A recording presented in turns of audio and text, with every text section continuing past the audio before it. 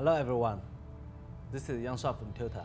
Today I'm gonna show you Tilta Package A for RED DSMC2 cameras. Let's build it. First of all, I'm gonna show you this Tilta IO module. There are 4 screws in the back, and you use this attach to the camera. It's very simple and quick. As you can see, you have 4 holes here. This is a screw for lock the battery plate, and you can switch from V-mount to gold mount. It's optional. This Tilta IO module, it comes with a stereo micro port, stereo headphone port, and a RED standard sync port, and RED standard control port, and you have a HDMI output. There is a USB port here, and you can charge your phone. And here is a 2 HD SDI output, but it only have 1 signal, but you can use for 2 devices. And here is RED standard DC input. Now I'm gonna show you the top handle and top plate. There's 4 screws on the top.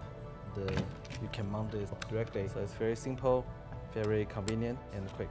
For the top plate here, you can see there is 4 ports here. 2 is for 3-pin Fisher round stop, and 2 is 2-pin LEMO.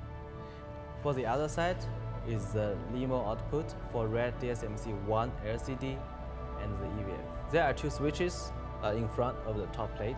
The right side is the switch for the top handle record button. With it on, you can round stop your camera with your top handle.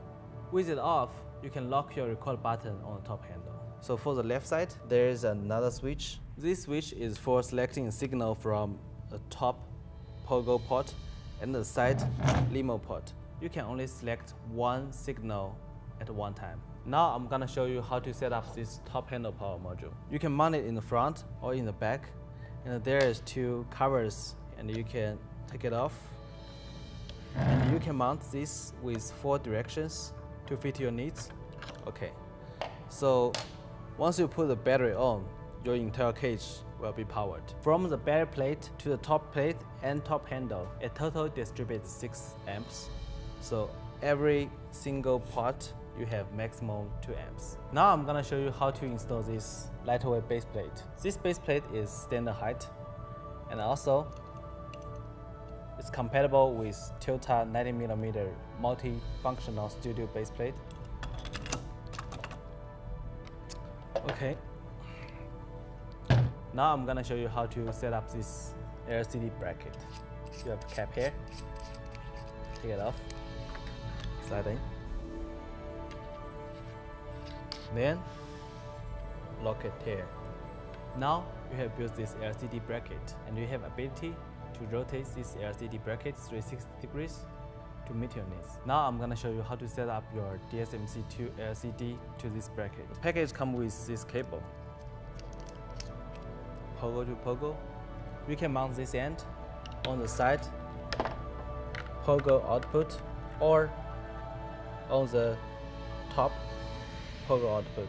You have 2 screws here. You can mount another end on this bracket. Now you can mount your LCD.